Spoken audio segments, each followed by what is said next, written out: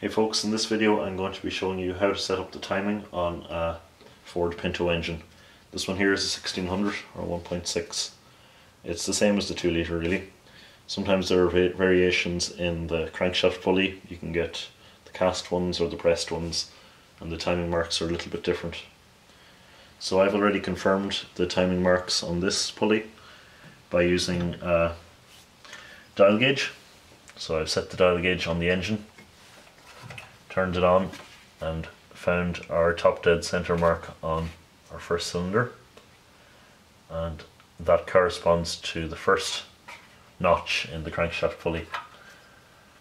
I had a look at some of the diagrams online and some of them show it as the second notch, but it's definitely the first notch on this one. As we look from the top of the engine down, just below the fan, we can see the crank pulley here. Just going to zoom in a little bit. And here we can see the 4 notches that are on this cast flywheel pulley, or crankshaft pulley. And we can see this little red casting as well that comes to a point. So that's what we're going to line up our first notch with. We're going to have it directly in line. You need to be looking in line with this notch as well when you're lining it up. It's also a good idea at this stage to set the timing on your distributor just roughly, so you know you're not too far out. So spark plug wire number 1 is this one here. It's the shortest lead, yeah. So we want to set our rotor to that position pretty roughly. So we can do that by just rotating that shaft. So you can mark it on the housing of the distributor if you want. Here I can see it's in line. I'm going to set that within a couple of degrees. We'll be fine tuning the distributor and timing later. So I've reinstalled the cylinder head now on the engine.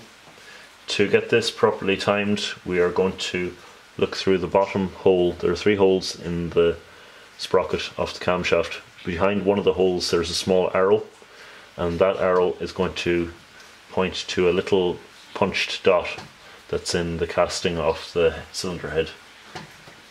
Looking at the diagram here in the Haynes manual, we can see the arrow I'm talking about.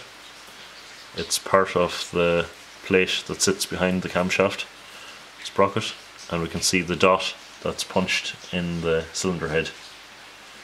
You can also see for reference the crankshaft, and this is a method of timing it if you don't have the sprocket on.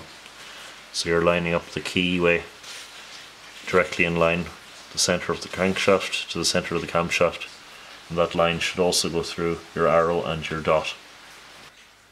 It's quite hard to view the pointer. I was using a mirror to see it in reverse, but here if I zoom in on the camera you can see the pointer there, and directly in behind that is the dot. So everything is lined up here for me perfectly. So if you can make sure and give the engine a couple of turns over, and make sure your tensioner is tight, and hopefully everything will line up perfectly for you.